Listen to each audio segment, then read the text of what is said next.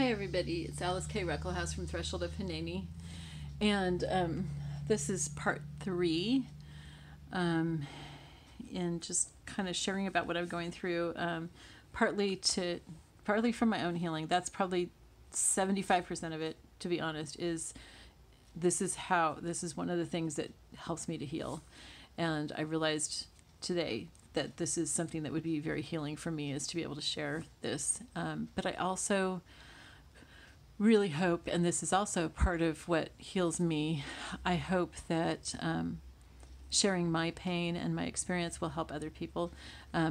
Basically two groups. One, people who are going through something similar, who need to hear from somebody else that what they're going through is not crazy. And sometimes it just helps to know that somebody else has gone through something similar. The other group of people is those of you who want to know what it's like to go through this. How can I help somebody? How can I encourage them and comfort them and minister to them? And so I'm sharing with you also. And also, I guess partly this is to share with my friends, because you all have been so super amazing. And in some ways, this is kind of to honor you. I wish I could name everybody by name, but I can't. Like I said, there were like over 550 comments on one of my posts, my first post, of people saying that they were going to pray and stuff. I can't even read all those.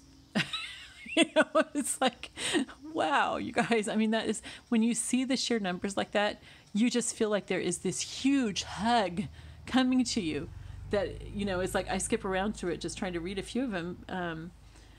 It's just wow. And friends who have shared what's going on in my life with other people, and those people have friended me specifically to tell me that they're praying for me and to give me encouragement. That, when strangers offer you love, that is like so wow.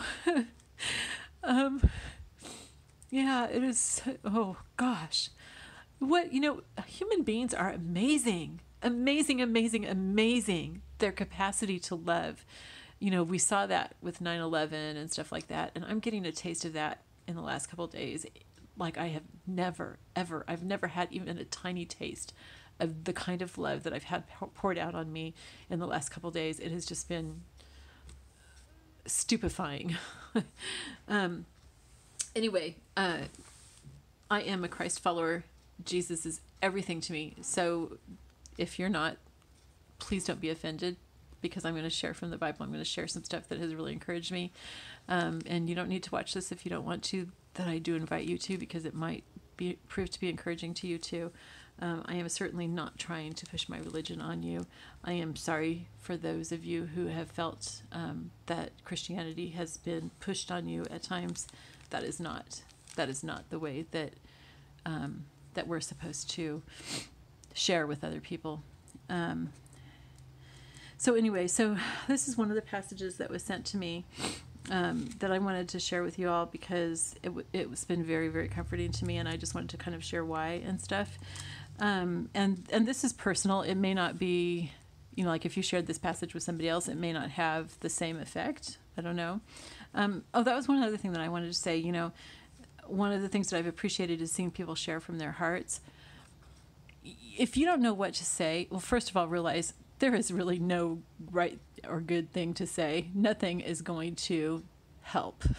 Nothing is going to take away the pain.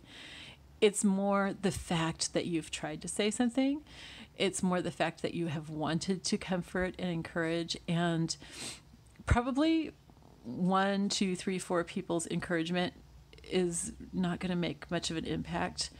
But so many people's added together makes a huge impact. For me, that's been the case. Probably, if only 10 people had shared their love with me, it would have been different. And maybe that would have been exactly what I needed. I don't know, but God knew what I needed. And so that's what he gave me. But what I'm saying is, what am I saying? I am saying, when you give your love to somebody and want to comfort them, do something that is you. Something that is you, don't think about what's the right thing to say. There's not a right thing to say. nothing's going to help. And there's not one right thing to say because everybody's different. The person that you're talking to is different, and who you are is different. So share from your heart. Think about what are the gifts that God has given me, and use those. I mean, like right now, what I'm doing is I'm using my gift to share with those of you who might be hurting, who watch this in the future, because you've looked on YouTube for something that will help you to see what somebody else went through, and to know that you're not crazy because you're crying all day and screaming and and you feel like your heart has been ripped out. So that's what I'm giving, and that's different from what most people are going to give. And this one person has a song and they share it, and that's them and their heart, and they're sharing it with you. And that, you guys, that's what I want to encourage you to do, is just look into your own hearts, look at your own gifts, and share from that. And then also, maybe look at, not maybe, but you should look at what you know about that other person. This is not at all to put anybody down, but it was just really odd to me to realize that people weren't sharing scripture with me, because you all know that I love scripture. But I think that we have been so trained to think that if we share a verse, a Bible verse, how dare you share a Bible verse with somebody, because that's just so trite and it's such a cliche thing. It's not. Okay? It's not. And I appreciated it so much. The second that I said, and I may have even done it late at night, I can't remember. The second that I said, please share with me your verses, because I can't think, and I don't even know where to go in the Bible, because I just could not think. Immediately, I think like 10 verses in the first minute. It was just incredible, because it was like you were all chomping at the bit to share those verses. But I don't know, maybe I'm wrong, but it just seemed like maybe you were afraid to. Maybe you were afraid that I was going to think that was so cliche and that you weren't taking my pain seriously or something. So I want to tell you, no. I love it. I felt like, in a way, all you needed was to be told, yes, please share your scriptures with me, because you were just waiting, because you had these scriptures that had meant so much to you and you wanted to give them. And the moment I said, please give me scriptures, bam, it's like the floodgates open. It was so amazing and so wonderful. And then I got up in the middle of the night and I wanted to post, please share your songs with me, because that's the other thing, is music just really, really ministers to me. And I got onto Facebook, and several people had already shared their songs, and I was like, oh God, thank you so much. It was just like, and I listened to those ones, and then I posted asking for more. And that was when I started seeing that when people are allowed to share their gifts and share from their hearts, it is so incredibly beautiful. So anyway, one of the passages that was shared with me that I loved, and this is also a special passage to me, because my books, the Isaiah Cadre series, which is a series of novels that starts out with these girls in college, and it's going to go all the way through the rest of their lives. The first book I had called Beauty for Ashes, and that's from this passage. I ended up changing the name because there were something like 60 books called Beauty for Ashes, and I felt like I needed to have a different name. I don't like being the same as everybody else. So anyway, so already, this passage was special to me, and that's probably why it's the first one that I'm picking, because it was just a really special passage to me. So anyway, it says, it's Isaiah 61, and it says, and I'm reading from the New American Standard Bible, "The Spirit of the Lord God is upon me, because the Lord has anointed me to bring good news to the afflicted." And remember that one time when Jesus was in the synagogue and he was handed the scriptures to read, this is what he read. And he meant it. He wasn't just reading it like I'm reading it. I'm just reading you the words from the Bible. He was reading it because this was him. The Spirit of the Lord God was upon Jesus. So when you're hearing this, think Jesus. "The Spirit of the Lord God is upon me, because the Lord has anointed me to bring good news to the afflicted." Guys, I feel very afflicted right now. Maybe not quite as much today as I did yesterday and Sunday. I think part of, what I went through the first day or two was feeling like I was being punished, and maybe even Bill was being punished. I remember when we were dating, I had said, it's actually not a good idea for you to love me because I'm never allowed to have anything good for very long. And if you love me, you'll die. And I just felt like that's what happened. He was taken from me because I don't deserve to have anything good, and he was punished by being killed because he loved me. And it's like illegal to love me, which has been another really incredible thing about having all this love poured out on me, is because I feel like it's not okay for people to love me. And the love has been so overwhelming that there's no way to refuse that. There's no way for me to not accept that. And you guys have no idea. You have no freaking stinking idea what it has done to me to have all of you love me so much. It has just been like, wow. And I don't feel like you're saying, oh, you're a great, wonderful, perfect person. You've just loved me regardless. And that's just been really cool. It's changed my life. It really has. Okay, so the Spirit of the Lord God is upon me because the Lord has anointed me to bring good news to the afflicted. I'm not exactly sure what the good news is that I'm going to get in this situation. I mean, in this case, we're talking about the gospel being brought to the afflicted, but I do think that this also applies in other situations. And I guess, I don't know, maybe the good news is that God loves me, that he is pouring his love out on me. And he's definitely pouring his love out on Bill. You know, Bill's up in heaven and hopefully having a great time. No, I'm sure he is having a great time. So to bring good news to the afflicted. I think also part of that is for me, and maybe this isn't how the scripture should be applied, but it gives me an opportunity to kind of share. Part of what's been healing too is that the day after Bill was killed, I just felt like God said to me, because I said to him, Lord, I'm just going to be half a person for the rest of my life. And he said, no, you have to be a whole person. You now have to be a whole person. And at first I was just like, I can't do that. I can't do that. I have been ripped in half. And he said, I'm going to be that other half for you. And you can do it. And you will be whole. And it was more like an order, but a very loving order. It was like, you're not allowed to just be half a person. And he started giving me ideas. I mean, it was just like whoosh, this brainstorm kind of thing of different ideas of things that could be done to honor Bill, I'm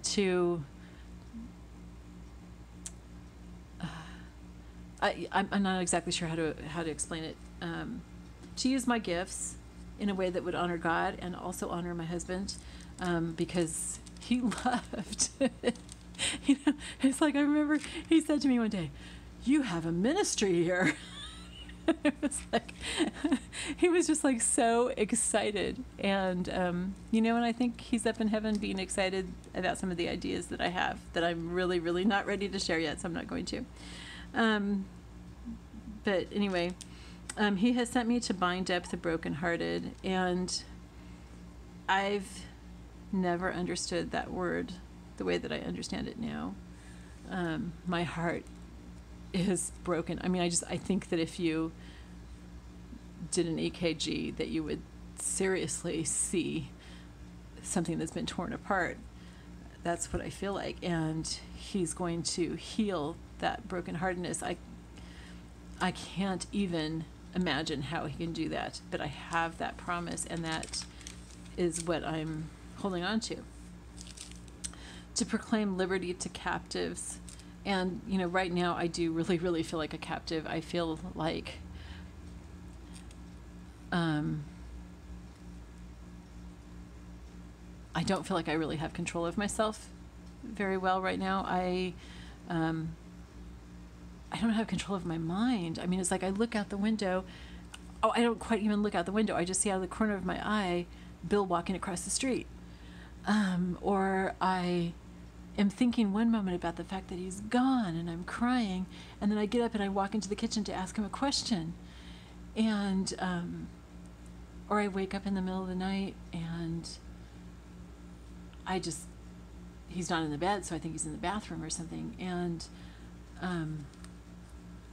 or I'll be doing fine, and then all of a sudden I'm bawling and screaming, a blood-curdling scream that if people heard it, they'd probably call the police or something. I feel captive because I don't have control of myself right now. And hearing from him that I'm going to have liberty from that is very encouraging. Freedom to prisoners, kind of the same thing for me right now. There may be like a different meaning to that, but to me that kind of is the same thing. To proclaim the favorable year of the Lord. When I first read that, after this happened and this was sent to me, I thought, well, this is definitely not the favorable year of the Lord. That doesn't apply to me. That is, a whole different thing. But I felt like God was saying, no, this year, even though you've had the worst thing that has ever happened to you in your entire life, you've had that happen, I'm going to show you my favor in ways that you can't imagine. And I've already seen that in the last couple of days, just with the outpouring of love and prayers and encouragement. And it's just been, wow, I feel like I have God's favor. That doesn't mean that I'm enjoying my life right now, because regardless of how beautiful all that has been, this is seriously the most horrific, horrible time that I've ever experienced. But even in that, he gives favor. The day of vengeance of our God, I'm really not sure how to apply that to myself. To comfort all who mourn. I don't even need to say anything about that. To grant those who mourn in Zion, giving them a garland instead of ashes, or a different version says giving them beauty instead of ashes. It's like he's saying, I'm going to take what you're going through and I'm going to make something beautiful out of that. In my book, Beauty for Ashes, which is now called Now It Will Spring Forth, the way that that's illustrated is that the main character is raped and she becomes pregnant from the rape, and seeing how God takes those horrible ashes from this awful thing that's happened and he gives her this tremendous amount of grace and blessing, and that's beauty for ashes. God taking something that's ashes, you can't make anything out of ashes, and he takes that and he makes it into beauty, not just something beautiful, but makes it beauty itself. And so I'm looking forward to seeing what God's going to do with that. The oil of joy, the oil of gladness instead of mourning. That is one thing that I am praying as I for about a year or so, I've been putting frankincense on myself to, because I have Lyme and I'm just in a lot of pain, and frankincense helps that quite a bit. And so I've been putting that on. And when I first started using it, it reminded me of anointing oil, because a lot of anointing oils are made with frankincense in them. Frankincense and myrrh is a very popular anointing oil. And there's nothing, super magic or holy about it. It's just, those are biblical things. And so that's what we use. And so the smell of the frankincense made me think of prayer. And so for a long time, I would pray for myself and pray for my body as I put that on. And somehow I got out of that habit. And when I read this, it reminded me of that I need to be anointing myself with that oil and accepting that as the oil of gladness, that God is going to give me joy even in pain. And I'm starting to kind of see how that's possible. The mantle of praise instead of a spirit of fainting.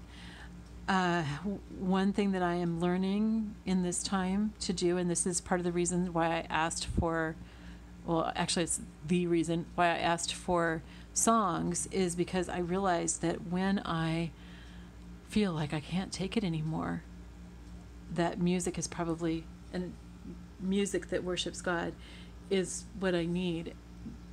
And this may not be true for everybody. This is me.